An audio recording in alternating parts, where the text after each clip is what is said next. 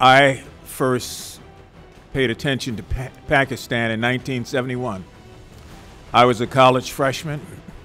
There were two things that year that caught my attention on the international scene.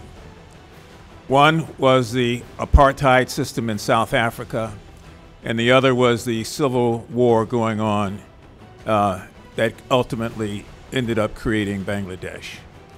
So I've had my eye on both of those over time. I must admit, I worked feverishly on the apartheid system for about 10 or 15 years until we were able to get Mr. Mandela out and then brought him here to the country, and the rest became history. As you know, he became president. But this issue, this whole notion of the civil war and the creation of Bangladesh and the future of Pakistanis is something that really concerns me.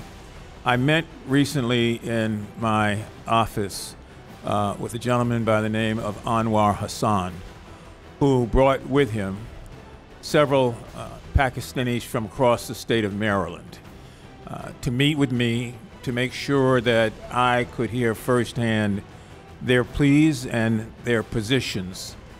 And it was out of that meeting and learning about this that I wanted to be here today, because I want to associate myself with the remarks of Brad Sherman, who said, I too am a friend of Pakistan. But as Brad said, Pakistan must shine a way to show the world that it is a true, shining, and living democracy. There are a number of things that trouble me when I go through the extensive history, just going back to 1971. But more importantly, the things that concern me right now. The human rights abuses that have not just been alleged, but have been documented. The assassinations, which people are not calling assassinations. People just get killed and die or mysteriously no longer live. The separation of families and children that's continuing to go on sort of unabated, because the lens of the world is not necessarily focused on that. The targeting of journalists who want to report to the rest of the world what's going on and who fear for their lives, even though they are journalists, because they know what can and oftentimes does happen to them.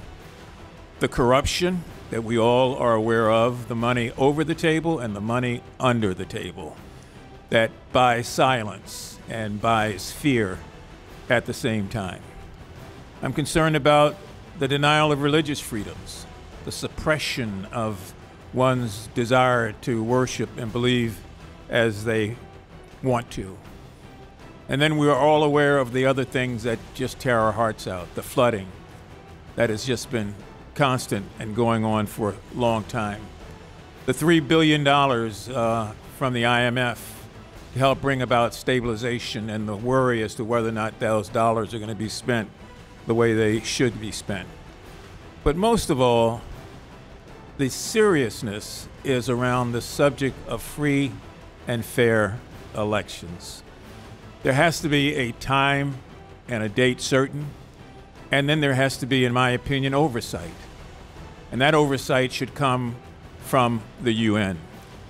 Now let me tell you a little bit about free and fair elections when they're not free and fair and are not overseen.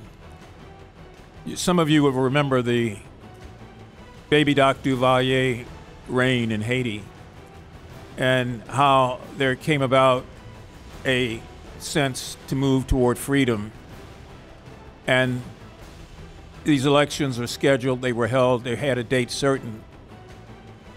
But the people who wanted to disrupt them found a way on the day, early that day, to take machetes to women and to cut their arms off and to cut their legs off, knowing that that word would spread rapidly through the hillside and through the villages, and that people would not come out and vote. And they did not come out and vote. So when I say supervised, I can't tell the UN what to do. I'm not a member of the Foreign Affairs Committee. I am an observer and a student of history. I just believe that we've got to find a way to make sure that is how they are guaranteed. People will always vote in their best interest if they get a chance to vote. So those are the things that I wanted to mention that concern me. As I said, I've been looking at this since 1971. I probably am almost a student in Pakistani history. But I do want you to know that, like Brad and so many other members of the Congress, I share your concerns, I share your fears, and I share the fears of people on the ground who are not here, who don't have a voice, and who are living under those sort of conditions. So I will yield back. I want to thank Brad Sherman for his leadership, as I said before, on this, and to thank him also for the opportunity to address all of you. Thank you.